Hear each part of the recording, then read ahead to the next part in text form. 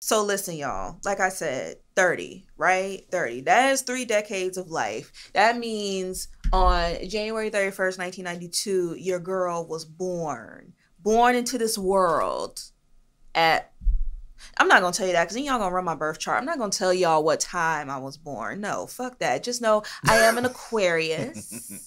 I am a proud Aquarius.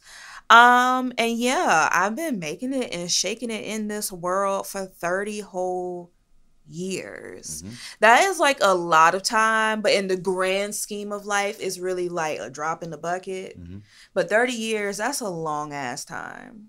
That's a really long time. And I keep saying that because I'm mentally trying to process, like, look over your life in 30 years, right? Like, time is just a vortex now with like the pandemic and shit. Oh Like yeah. how we're trying to like calculate, damn, like how long you been sitting on this project? Yeah, it's just like a vortex now. So it's just like thinking of 30 whole years and thinking like over your life and all the stuff that you've like been through, good and bad, and like just growing up and seeing shit change. It's crazy. Mm-hmm. Like 30 is a milestone Mm-hmm.